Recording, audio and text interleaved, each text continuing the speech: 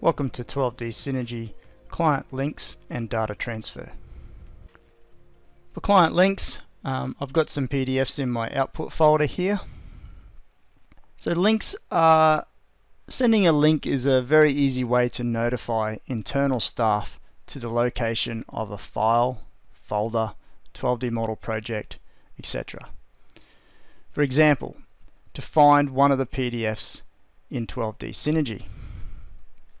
So say I want to let a colleague know where this PDF is. You can pick on it, right click, go Other, Create Link. This will give you several options. The one at the top, clipboard. Simple copy link to plain text, can be pasted anywhere you want, inside a Windows Explorer, inside any other communication device or email. The desktop shortcut icon is a really good one for creating shortcuts to your desktop, so that it will open up directly to that file or folder or whatever it may be, instead of opening up Synergy Standard and then browsing to your project every morning. Email, it opens up a new email for you and it has the web link inside of it. There's the copy clipboard for email. Again, this is a hyperlink, can be pasted into an email. And then you've got the clipboard as readable text. Again, it's like a copy and paste, except the text is readable rather than a format. We're just going to use the simple clipboard for this one. So I'm going to close down my 12D Synergy client now, and I'm going to bring up my simple Windows Explorer, and inside the bar there I'm going to paste that link.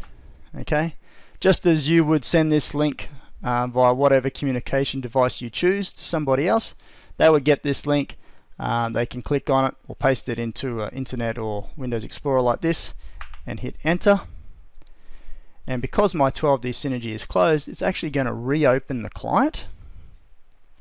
It will then browse and find the job, the folder, and finally it will locate the file and highlight it, just like that.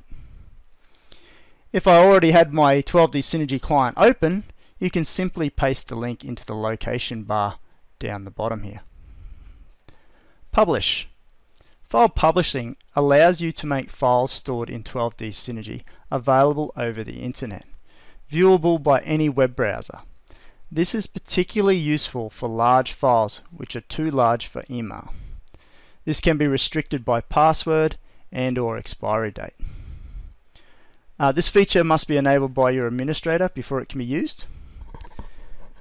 Publishing can be done informally, so no record except the email link it went in is kept, or you can use it through the issue, so it keeps a transmittal. We'll show you that one shortly.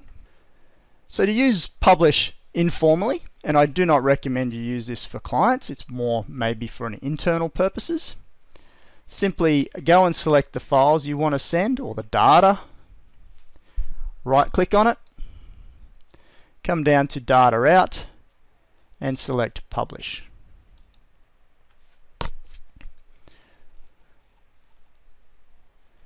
So this is the publish panel. We give it a name up the top, so maybe it's something like date format and whatever it may be. You have the option to make it available until a certain date, so I could tick that on. I could come and pick a date and I can say, well, you've got a week to download this, and then the link expires. You have the option to add extra security with an extra password, so you could tick that on. You could put your own password in there or you could generate one.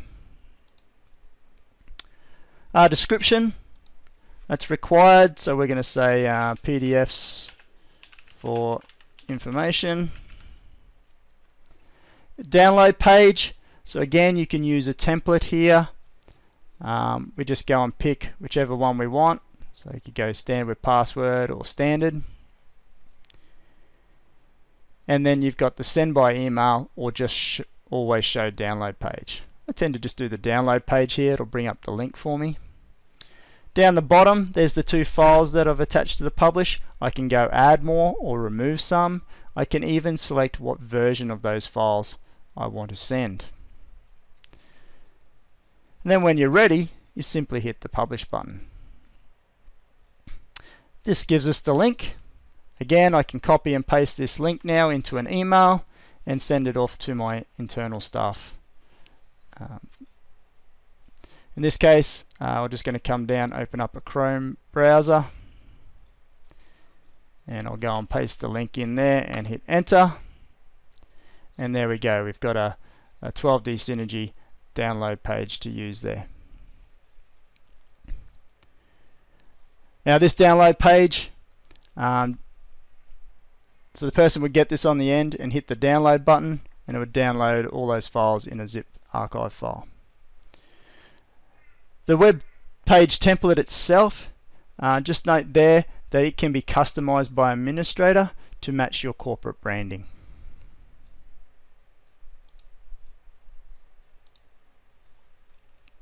Web drops. Web drop is similar to publishing but in reverse. This allows you to receive data to a designated folder. Again, this is useful for large files which are too large for email. This can be again restricted by password and or expiry date. It can also be restricted per upload. Again, this is a feature that must be enabled by your administrator before it can be used. So to create a file web drop, go to the folder that you want the data to come into, right click on it, come down to Other and select Web File Drops.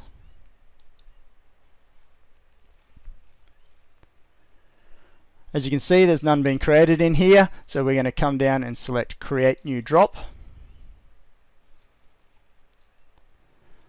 Fill out our basic tab first, so again, whatever the data might be that you want to come through. Say survey data. We can give it a description. You must provide a description actually. So let's go new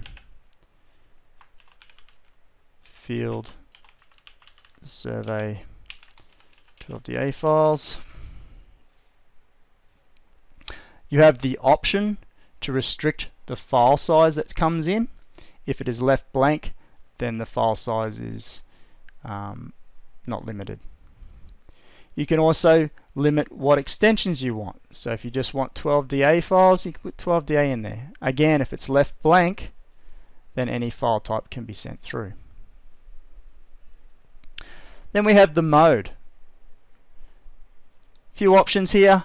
You can create a new folder for each drop. You can upload to the current folder with unique names, or you can upload to the current folder but create new versions of the existing files. For this one, I'm going to use create a new folder.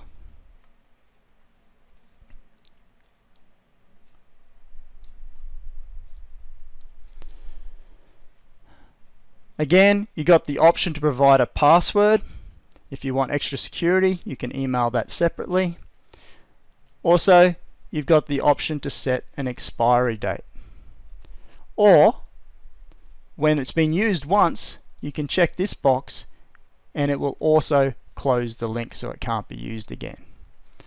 Otherwise, if none of those are ticked, the link remains open and that other person can use that web drop whenever he or she prefers, which can be handy as well. Right, got the option to choose your custom pages and a describe page as well. Come to the attributes. You've got the option to add attributes here.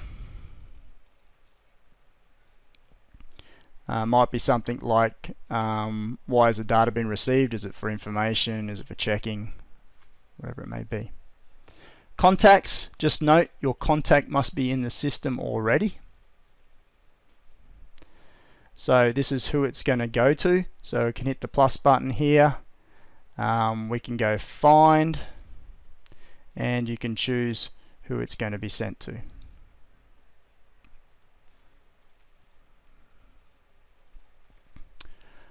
Alright, so we're going to use the client. And we got notifications.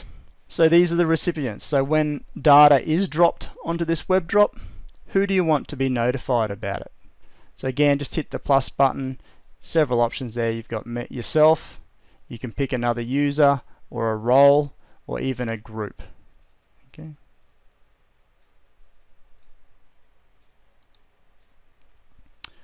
When you've done all that, you can hit create and the web drop is done. Okay. Automatic email will be sent out to the contact. They will get the web drop link and they can now submit data to your Synergy server. Transmittals. Transmittals are not available unless switched on by your 12D administrator, and the transmittal is the formal process of transferring data. And we do that using the issue files. It's in the job tree, right up near the top there, and under issue files, you can see I provided a few options there as a default. This assists with organizing the types of transmittals. Okay. More can be added or changed by your administrator. So in this case, I might want to issue something to the client. We then go create set. We can give the set a name. So again, I'm going to use a date system.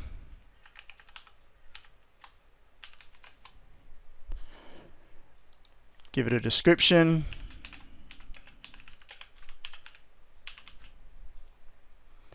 And then we go create. You have the option to issue this now, or perhaps maybe as the files become available, you can add them over the week and issue this Friday afternoon. So we'll go no for now. That just creates the set. And now you can modify that set whenever you like. So we can come up to the ribbon, select modify, come to the files tab now, and we can add whatever files we want. So I'm going to come and pick my 2 PDFs and hit select. So there's my PDFs there. Again, you've got the option to change what version you want to send if you wish. And then when you're ready, you select modify. Go OK to that. And again, I can keep adding more and more files to that set as I wish. When you're ready to send it, click on the set, come up to the ribbon and select issue. Now in here, administrator has added an issue reason attribute. So we got to select the value. It's a list attribute, so we might be issuing it for information. And then you get to select who you want to send it to. Again, these contacts must be already added into your system. So hit the plus button here. I'm going to go find to look at my contacts, and again I'm going to send it to the client. Down the bottom you've got the option to include a transmittal cover sheet, so that'll give an overview of what's included in the issue. And then we simply select issue. This gives us multiple options. First option at the top there is via your email server. This does not give you a chance to edit the email, it just sends it directly from your generic email address. You can issue it via your Outlook. So this will open up an email for you, attach the files inside. You can type whatever text you want before you hit the send button. Via publishing, we've seen the publishing tool in use. I certainly recommend this one because it's not restricted by data size and it is trackable. So that means if when they download it, 12D Synergy will recognize and tell you that it's been downloaded. Where an email, the only way to track that is via read receipts. If you got via your publishing Outlook, so again, it uses the email to send and publish the link manually, so very similar to the one above.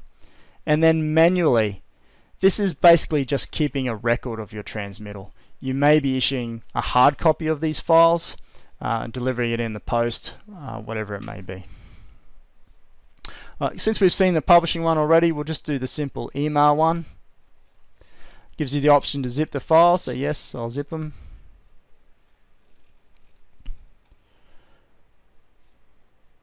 And if we come down the bottom here, you'll see that it's produced an email for me. There's the zip file attached. So again, I can come and write whatever words I want in this email now.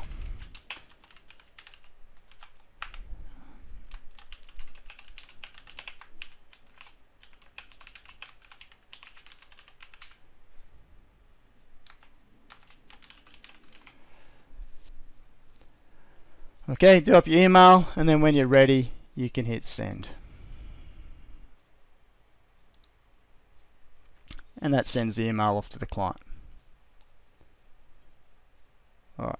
Again, I still recommend using the publish, because if we come back to the set now, you've always got a record of what was issued in that set. You can see when it was issued, because it can be reissued to other people. So there's all the details. You can view the details here. But if we were to use the publishing method, it would tell me when those items are downloaded as well. So that avoids that conflict where somebody might accuse you of not sending them the information.